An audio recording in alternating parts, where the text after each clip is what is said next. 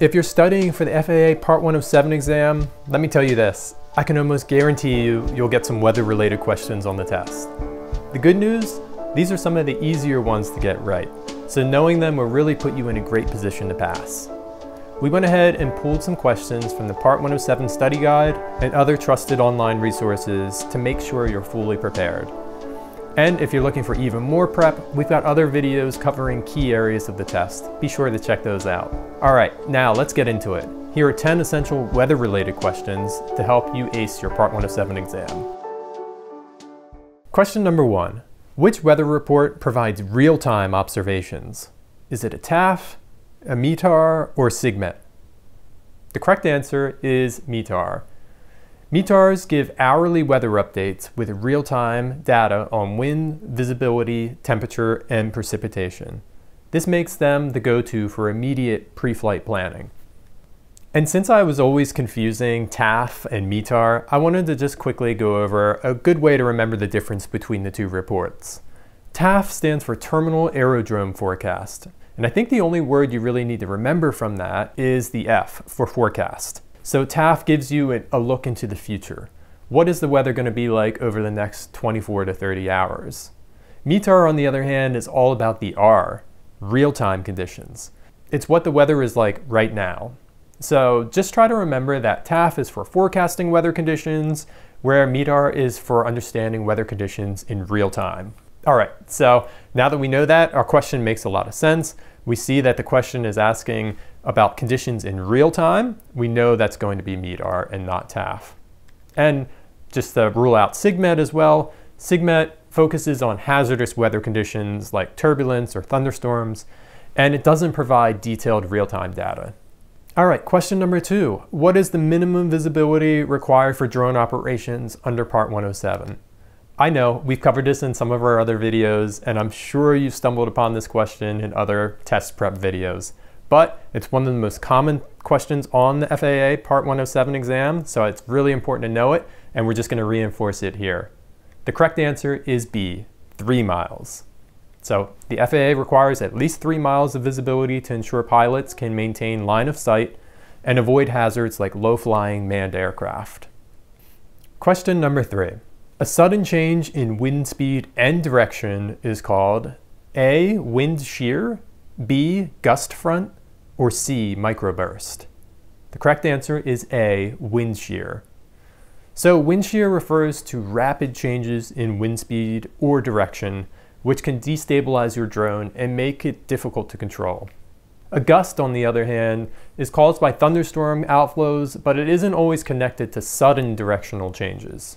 And microbursts are localized downdrafts, a specific type of wind shear, but they're not the broad term used in this context.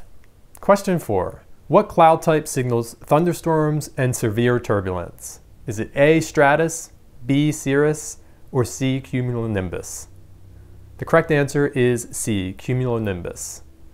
Cumulonimbus clouds are tall, dense clouds often associated with thunderstorms, lightning, and turbulence, and of course, you don't want to be flying your drone near them. Stratus clouds, on the other hand, are flat and generally signal overcast but stable weather. And cirrus clouds are thin and high in the sky, and they usually indicate fair weather. Question 5. Which condition is the most dangerous for drone flight? Is it A, light rain, B, freezing rain, or C, drizzle?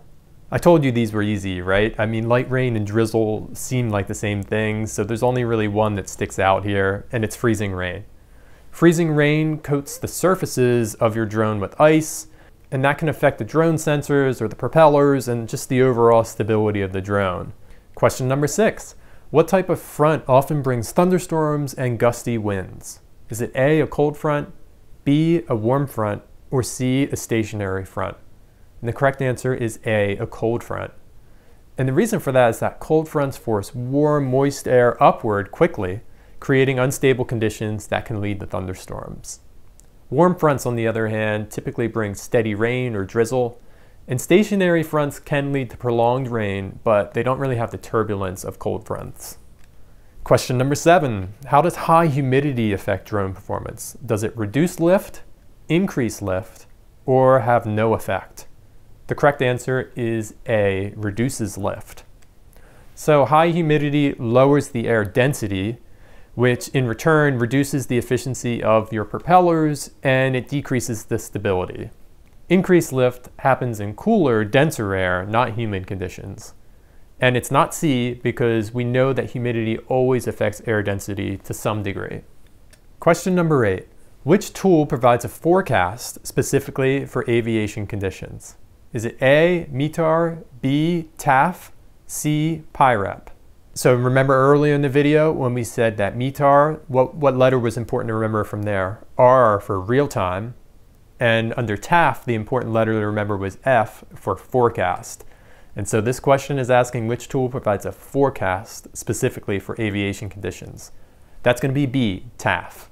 So TAFs, again, just to repeat, are concise weather forecasts specifically tailored for aviation, and they typically cover conditions within 5 miles of an airport. PIREPs, on the other hand, are pilot reports of observed conditions, and they're not predictive tools. Question number 9. What is a temperature inversion? Is it A, cold air trapped near the surface under warmer air, B, warm air trapped near the surface under cooler air, or C, a rapid drop in temperature with altitude? The correct answer is A. It's cold air trapped near the surface under warmer air. So inversions can create stable layers of air, but can trap pollutants and reduce visibility near the surface. So oftentimes, if there is an inversion, it may not be ideal conditions to fly a drone. It's not B because warm air at the surface under cooler air is just kind of normal, right? As we get higher in altitude, the air usually gets cooler, so that's not an inversion, that's just normal. And it's not C because, yeah, temperature normally drops with altitude. Inversions are the exception. Question number 10. Which weather condition is most hazardous for drones? A, fog, B, crosswinds, C, thunderstorms. And maybe there should be D, all of the above, because I don't think any of these are great for flying a drone, but one of them is definitely worse than the others, and that is C, thunderstorms. Thunderstorms combine wind shear, lightning, and turbulence, making them extremely hazardous for drone flights. Just don't fly your drone in a thunderstorm, even if it would look really cool. It's a bad idea. Again, I know a lot of these are obvious, but they are questions that are going to come up on your exam, and if you have some familiarity with them, it's just going to help you out and make you feel more relaxed while you're taking the exam. So it's always good to go over them just in case. Thanks so much for watching. I hope these 10 weather-related questions and explanations help you feel confident heading into the FAA Part 107 exam. If you have any questions or need more prep, leave a comment below. And also be sure to like, subscribe for more study tips and drone advice. Good luck and happy flying.